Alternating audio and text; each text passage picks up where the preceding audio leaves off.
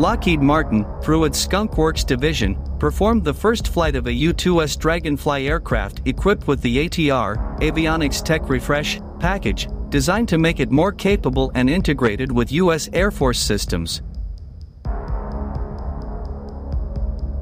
The ATR consists of an upgraded suite of avionics for communications, navigation and cockpit displays. With them, the iconic U-2 is capable of absorbing new technologies within the USAF's Open Systems Standard, known by the acronym OMS.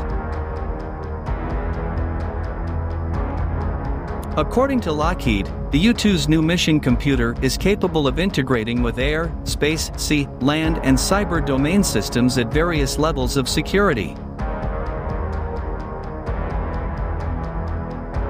The new touchscreens also allow for a more efficient presentation of data to the pilot, who can make faster and more informed decisions. The successful first flight of the U-2 Avionics Tech Refresh is a significant moment in our journey to rapidly and affordably field new capabilities, said Sean Thatcher, U-2 Avionics Tech Refresh Program Manager at Lockheed Martin Skunk Works.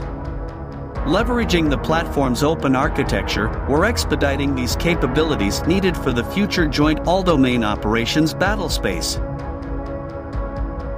The U-2 will be the USAF's first aircraft fully compatible with the OMS architecture, once ongoing testing is completed and the fleet is upgraded.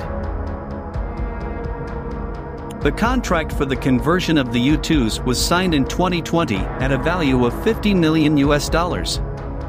The Air Force intends to turn the spyplane famous in the Cold War into a control and command platform, taking advantage of around 30 units manufactured between the 80s and 90s and which only flew a quarter of their airframe's useful life.